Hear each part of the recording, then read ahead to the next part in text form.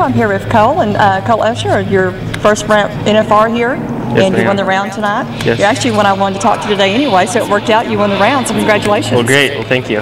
So how does it feel having your first round win here at the NFR? It feels great. It's been my goal every night to try to walk away with that buckle, and I'll be glad to get it tonight. Right now, this is a horse you've been on before? I've been on him twice before, and he's really good both times, and so I was really glad to see my name next to his. Right. So, talk a little bit about the ride tonight. I took kind of a bad shot at him out of there, and he kind of ran down the gate, and then he took a swoop at me, and I fell off. But when I sat back down, it felt good. Okay, well, give us a little background since this is your first NFR, so people will know a little bit more about you, where you're from, and how old you are.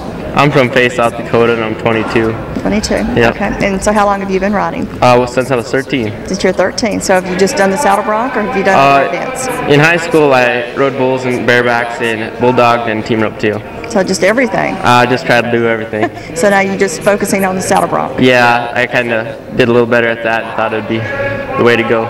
Okay, now what about your family background? Are they in rodeo also? Yeah, my cousins JJ and Ryan, they ride broncs really well, and so I've been just kind of following their lead.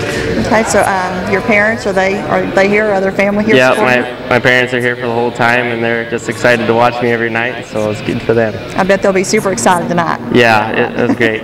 Okay, well, you'll be getting to go and get your gold buckle tonight at the presentation. You excited about that? Yeah, really excited. That's a dream of every cowboy. Okay, so you know anything you might do to celebrate tonight, or? I'll probably just try to get to sleep, but it'll probably be pretty hard. So just share a little bit about what you've done since you've been here at the NFR during the day. We just kind of went around signing autographs at different things, and went to church on Sunday, and that's not too much, I guess. Well, awesome. Now, when you first got here, your first NFR, coming into the Thomas and Mack the first time, share a little bit about your thoughts. And it was fun to be in that arena, and felt good to be in there with all the rest of my friends.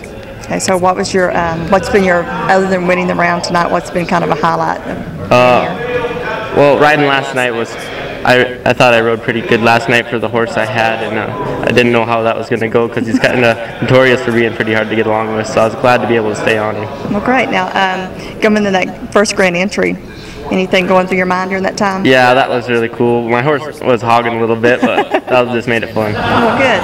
So you got the one win under your buckle now, so you've got 5 more rounds to go. Does that give you some more confidence going in? Yeah, yep. I just need to try to keep staying on them and spurring every lick, but hopefully they'll go good. Well, awesome. Well, congratulations again, and thank you. Thank you very much.